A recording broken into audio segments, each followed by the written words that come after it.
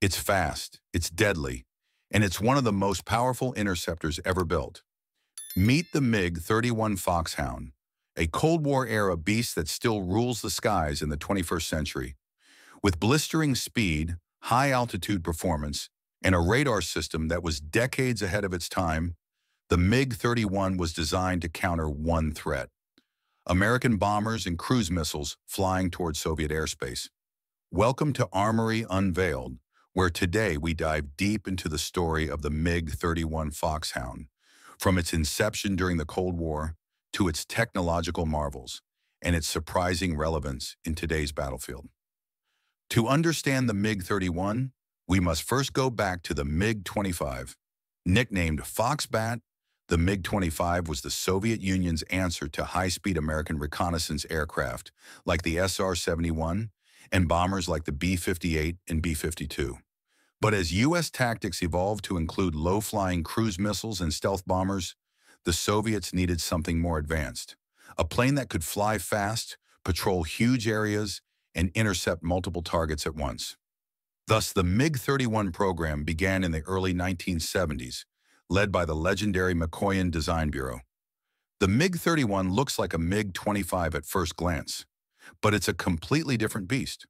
While it borrows the Foxbat's airframe design, the MiG-31 features an entirely new avionics suite, stronger airframe materials, and two massive D-30F6 turbofan engines.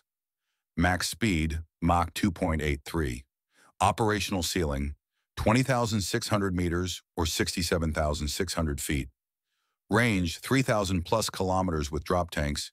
Climb rate, over 200 meters per second. Unlike the MiG-25, which would risk engine damage at high speeds, the MiG-31 was built to cruise at Mach 2.35 for extended periods. It also features variable geometry air intakes, strengthened undercarriage, and a two-seat configuration: pilot and weapons systems officer.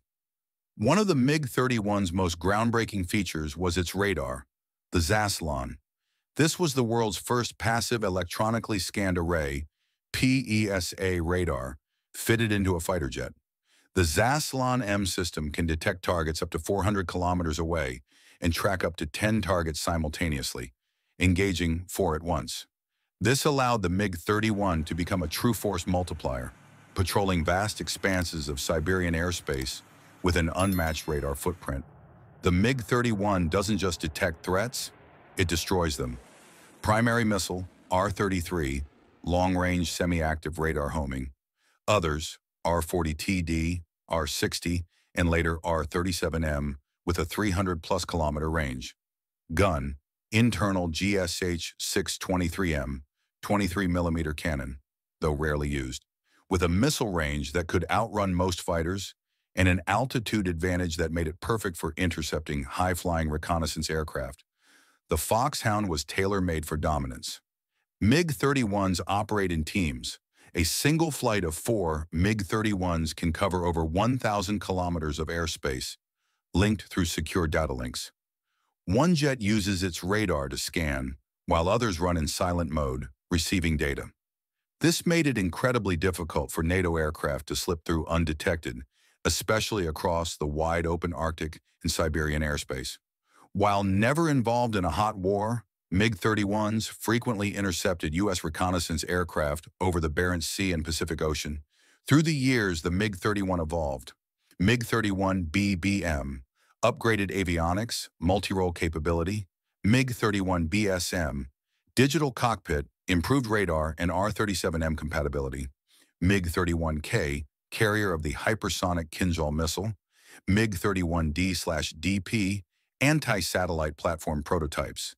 The MiG-31K, carrying the Kinzhal missile, gave the Foxhound a strategic strike capability, capable of hitting naval or land targets with hypersonic force.